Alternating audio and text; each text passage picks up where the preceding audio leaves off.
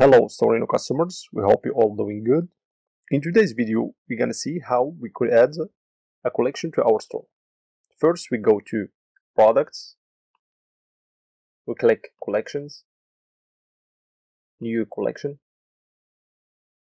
we give it a name, Cosmetics for example. We noticed here that a link is created automatically, but you can change it whenever you like. Now we go to drop a picture, we choose the picture, then we click Confirm. Now we're gonna see if we want to add another collection. We return to our products, we choose collections as well, new collection, we give it a name, skin care for example. Now here we choose a parent collection, we choose cosmetics, we give it a photo as well,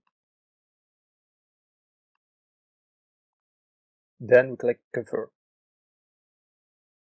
Now if we return to our collections, we will see that there is a parent collection which is cosmetics and another collection which is skincare.